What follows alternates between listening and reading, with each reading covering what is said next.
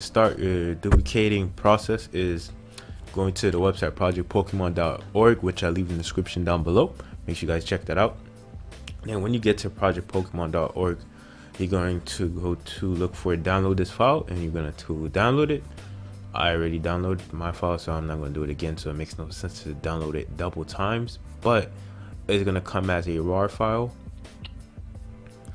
I just moved it to my desktop out of my download section because to make it more convenient and easier to access, basically more accessible to access.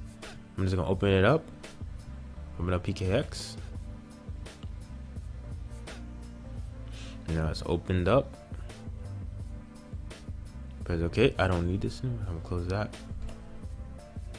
And now I'm gonna open up using emulator, just a save file. We're just using Yuzu to test it out to see if it works. Yet again, you can play on the Yuzu emulator, it doesn't matter.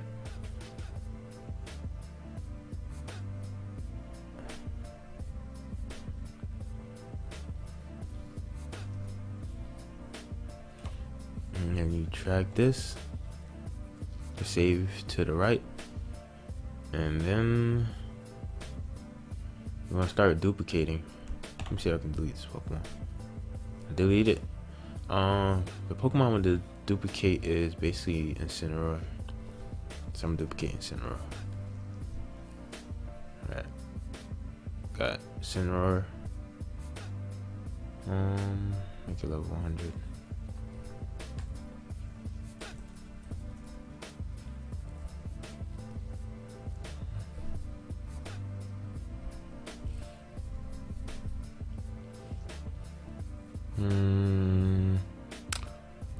I'm going to just mess around the attacks.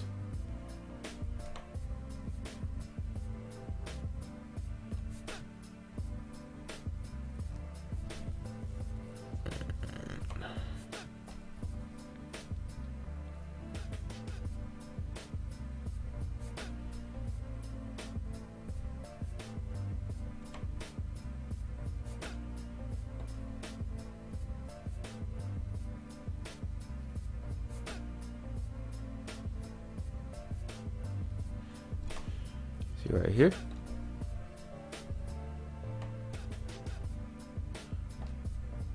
And that's basically how you duplicate. You just